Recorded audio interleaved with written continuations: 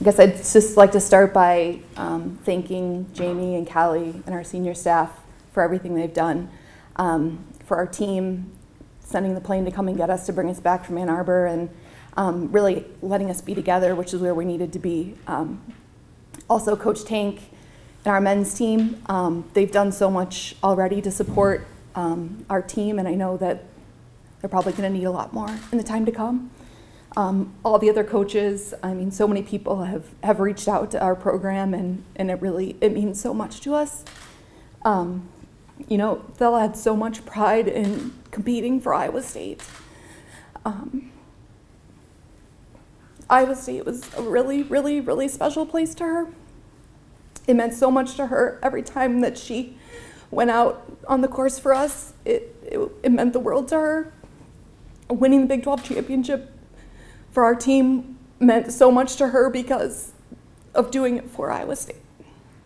And another highlight was that Sergio retweeted when she won Big 12s. That was like, also she loves Spain and she loves Sergio. She basically started crying on hole 13 of the Masters when she knew he was going to win. She already started crying because she was so thrilled.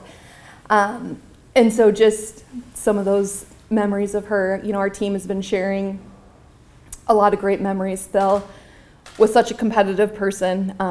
You know, I think it's the Spanish influence in her, but she like wanted to win you no matter what, you know, like I'm gonna win you. The other players would hit it 40 yards by her, but every time she thought she was gonna outdrive them, you know, and just to pair that competitive spirit and, you know, if she put her mind to something, she was always going to accomplish it. And to pair that with like her soft side, I mean, you know, the spotlight is on her because of her golf, but what makes this so hard and so special is who she is as a person and how much she meant to me personally and to our program and to all of her teammates and to everyone really at Iowa State is what makes it so hard for us. You know, she brought flowers for every single one of her teammates on Valentine's Day if they didn't have a Valentine. She would write quotes up on our board, you know, at our facility every day for her teammates.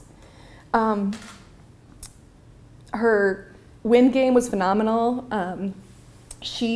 When she would start around when it was windy, she was so excited. She would always say like, "Oh, everyone else is already quit, guys. Like this is our day, Cyclonitas Day." She called us the Cyclonitas. And her last text to me that morning was, you know, we were winning in Ann Arbor, and she sent me a live scoring like screenshot and was like, "Love seeing my Cyclonitos on top. Keep it up, girls." And that really typified who she was. Yep. How did the conversation with the parents go? It was really, really hard. I recruited her in Spain, and you know, everyone had told her that if you want to play college golf, you have to go to the South. You have to go to the South. And when I met with her and her mom, when I watched her at a tournament in France, her mom and I just hit it off right away. You know, we just got along great, and her mom said, you know, like, "I trust you. I want my daughter to go to Iowa State."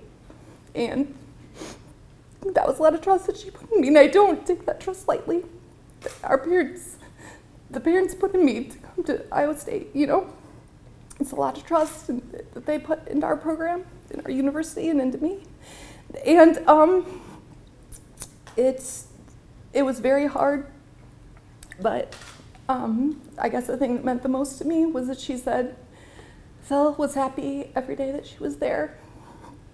And even though all this has happened, if we had this to decide all over again, we would still send her to Iowa State. And that was really meant a lot. How important was it to be in here with the men's team last night and be able to kind of have that group setting? It really meant a lot to our players, just to be able to share stories, to hear, you know, from one another, and think about some of the positive things. I think, you know, some of our men's players are probably in a better place to be able to share at that point, and it's great for them to be able to lean on each other, and it's meant a lot to them, and it was really nice. Like, I'm so happy our team was able just to get back and be together and have that support. And I can't thank our administration enough for being able to make that happen. Did you tell the team prior to the flight back, or was it after you landed, or how did that conversation go?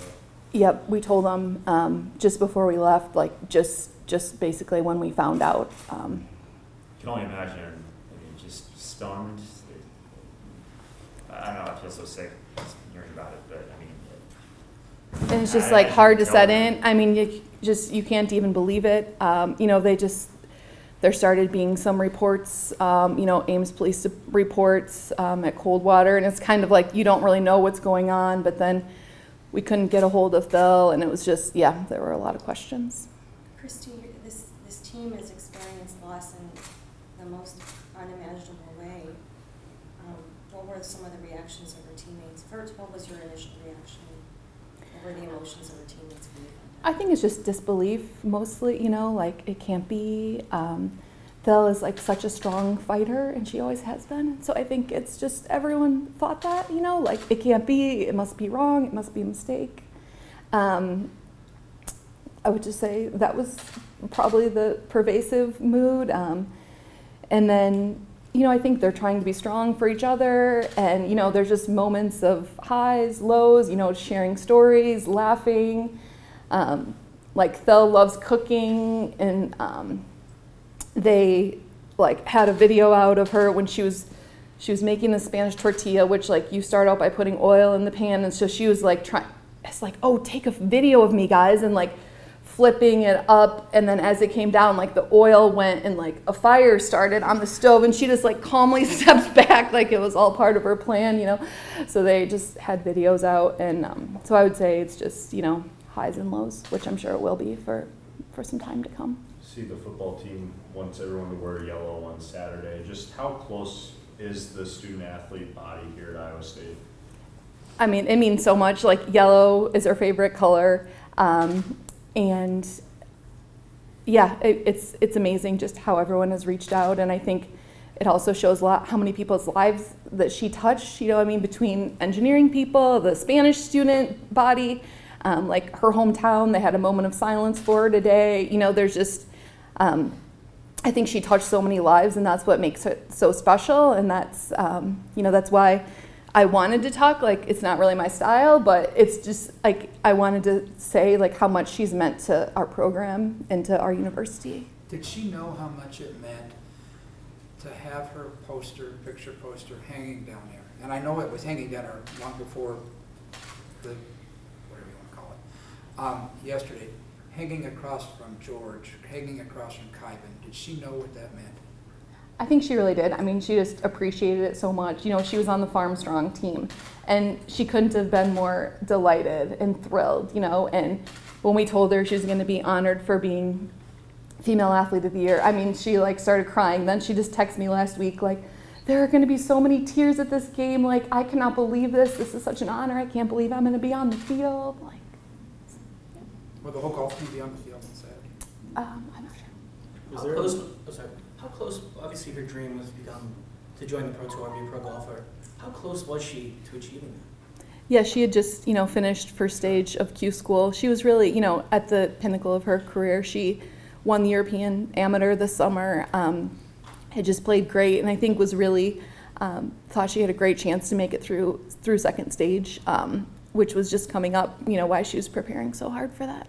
I'll take one more question for Christie. Was there a moment on the course throughout her career that kind of typified that personality, that kind of fiery, you know, wanting to beat other people type of style that she had? I think like I was walking with her her final round at Big 12s, and she was leading, but she didn't know it. And I walk up, and she's like in the trees, which the chick hits it like, you know, when she was a kid, she didn't hit it farther than anyone else. She hits it so much shorter, so there was like a forced carry. And so she would always tell us about, like, it was like a 200-yard forced carry, which she couldn't carry it. So there was like a 2-meter bridge across the center. So her plan was like to bounce it on the bridge and get it over. And like that was her game plan, and that is what she did, which really kind of shows like how good she is.